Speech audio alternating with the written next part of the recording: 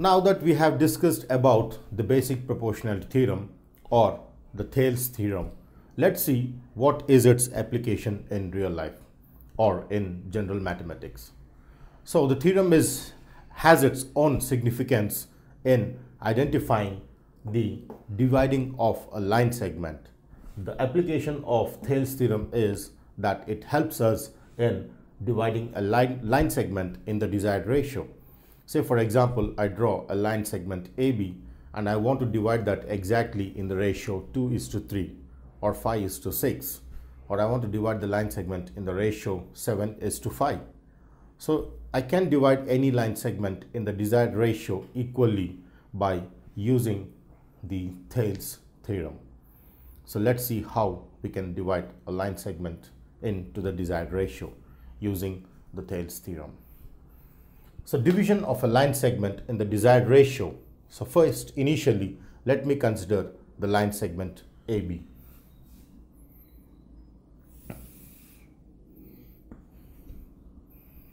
So AB is the line segment which I want to divide in the ratio 3:2. Say for example, I want to divide this line segment in the ratio 3:2.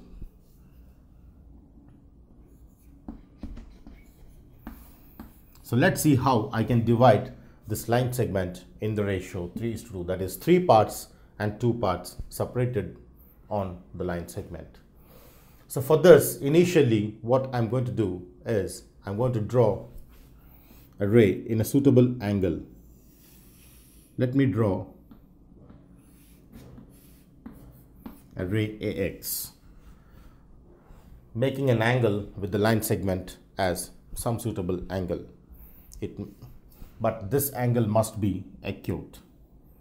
This angle needs to be acute angle.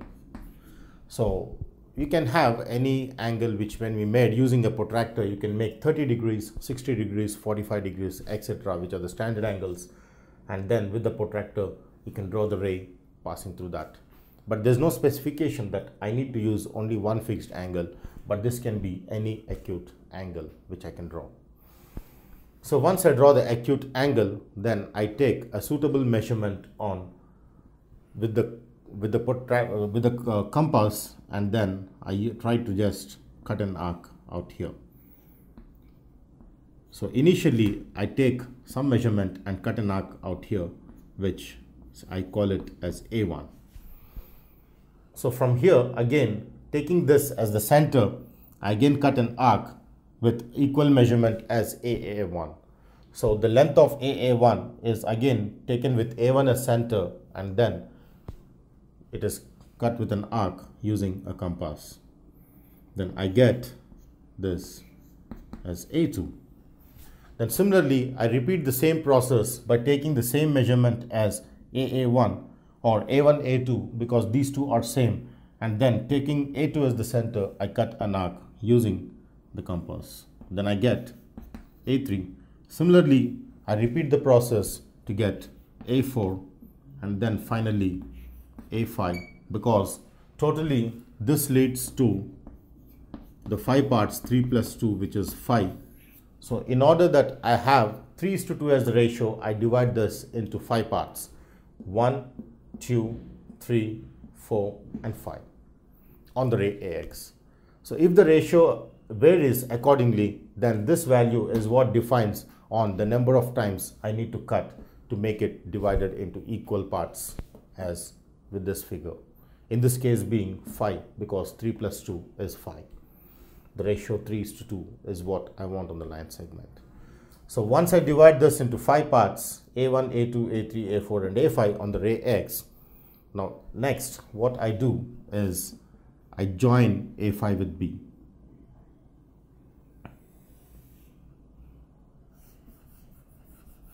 So next is joining A5 and B. Now clearly I identify that from this A5B is a triangle. So AA5B is a triangle which I'm going to utilize in dividing the line segment into the ratio 3:2. So initially for this, what I do is I try to take the third part, 1, 2, 3. So this is the point where the ray AX get divided in the ratio 3:2.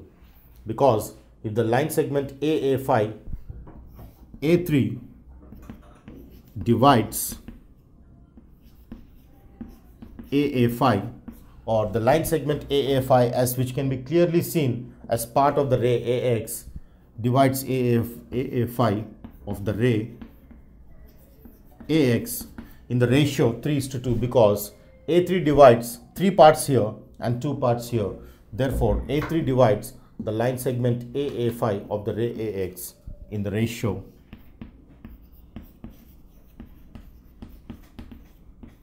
3:2. So the ratio is 3:2 on this line. Therefore, if I wanted to get the same ratio on the line segment AB, then I need to draw a line parallel to the third side, because my basic proportionality theorem says that if I recap with the triangle ABC, and then if a line DE is parallel to BC, then this line divides the other two sides in same ratio, that is AD by DB will be equal to AE by EC. Therefore, in order that this divides in the ratio 3:2, AA3 by A35 must be equal to some ratio on the line segment. And now the desired ratio is 3:2 on the line segment. Therefore, I can get the point on AB if I can draw a line parallel to A5B. So how do I draw a line parallel to A5B, or this line, using the concept? Now BC is parallel to DE. So your BC here is A5B, through which I have to draw a line parallel. In order to draw a line parallel to A5B and passing through A3, we know that two lines are parallel if their corresponding angles are equal, or the corresponding angles are equal if the two lines are parallel. Now, because these two corresponding angles are equal, this angle, whatever you measure for using the protractor, must be equal from here. So what I do is, I take the protractor, I measure the angle here, say it is theta, and the same angle I measure from here on from left, and whatever I get here is theta, will cut the line on the other side. Say this is P. So once I get the angle theta from A5, then angle AA5B, which is theta, will also be measured from A3 with the same angle, and that gives me this angle as AA3P is equal to AA5B. So that when these two angles are equal, the line which I have obtained here, which is A3P, will be parallel to the third side. So this will be parallel to this when I draw a line making equal angle as theta. Therefore, in the ratio, next, let angle AA5B, which I have taken as theta, let me assume this to be theta. That implies, using this, that implies, because AA5B is theta, I also make an angle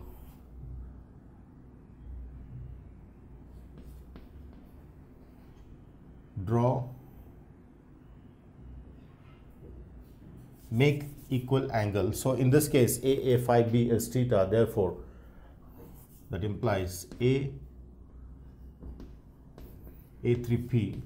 is equal to theta, such that A3P is parallel to A5B, since corresponding angles are equal. Therefore, when this is parallel to this, is because this and this are theta, such that both of them being equal make these two lines to be parallel. Now therefore A3P is parallel to A5B. Therefore, from this basic proportionality theorem, I get that when a line is parallel to third side, that the other two sides are in same ratio.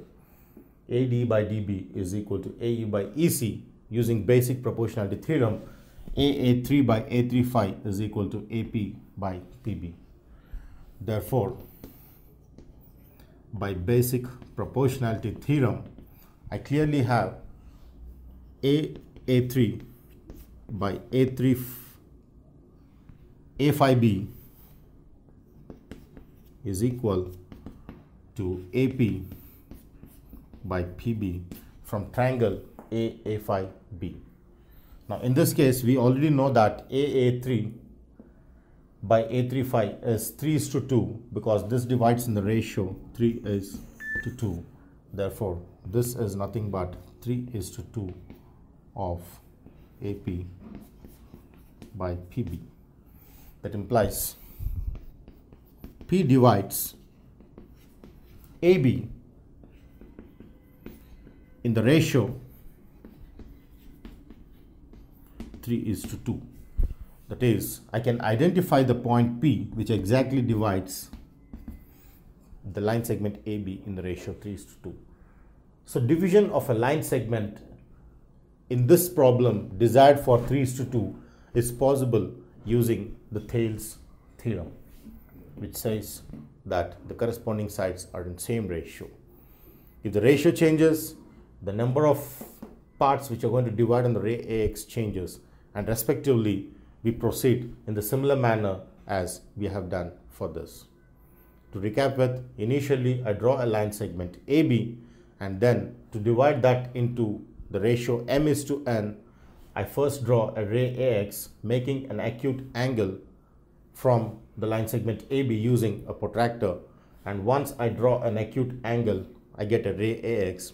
Then on the ray AX I take suitable distances and cut each time with equal distances everywhere, so that I get different parts here.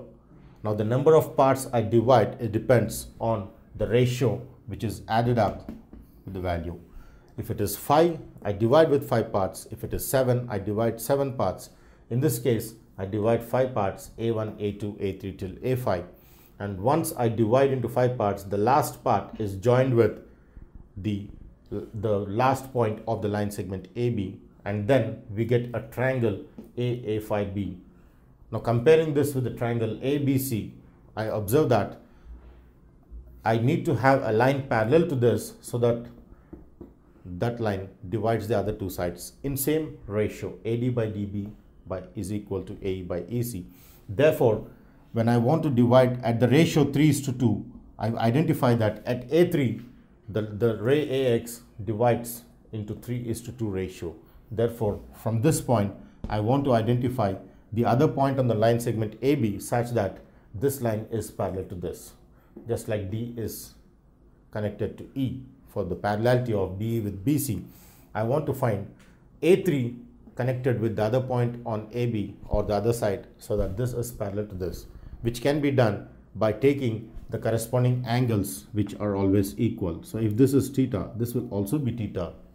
Therefore, we know this angle theta, which can be measured using a protractor, and then the same angle is measured here with a protractor, and when I join the line and extend, that line cuts AB at P, which in turn gives me the understanding that A3P is clearly parallel to A phi B.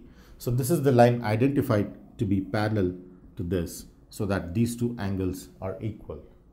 Now when this is parallel to the third side, immediately by using the Thales theorem, that line divides the other two sides in same ratio. Therefore, AA3 by A3 phi will be equal to AP by PB, such that I get this equals this by using the Thales theorem.